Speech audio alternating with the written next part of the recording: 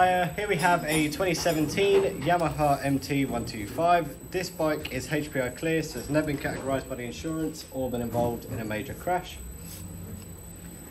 Obviously with this bike, I'm going to go through with you on all of the good points and the bad points about this bike.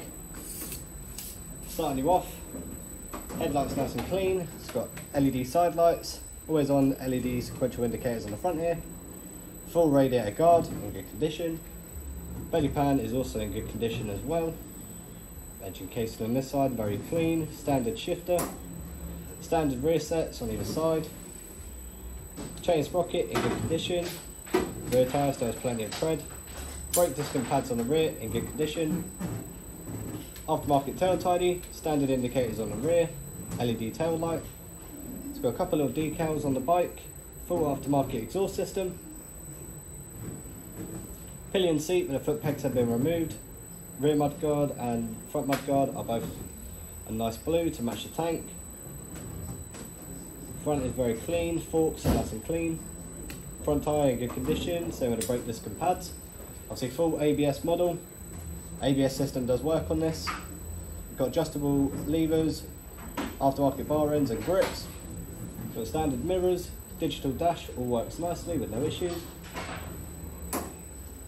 A couple of light marks on the fairings. Obviously if you do want close-ups, please let us know. It's got some nice decals on the bike to give it a bit more character. Both seats are in excellent condition. They do have the common tear in the corners of the seat here.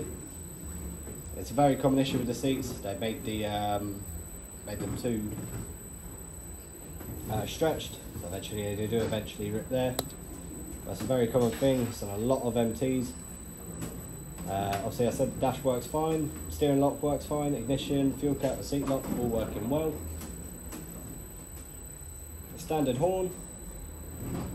Obviously engine casing, like I've said, in very clean condition. Rear arms nice and neat, rear shock works nicely, underneath is very clean. Standard brake lines.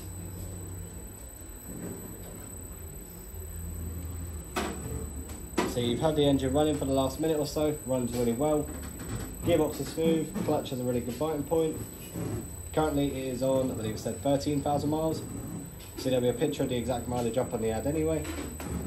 Alloys are nice and clean, nice MT wheel stickers on them.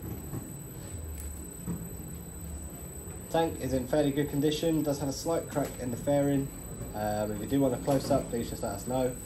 It's not very noticeable, the tank is still fully secure. Frame's nice and neat.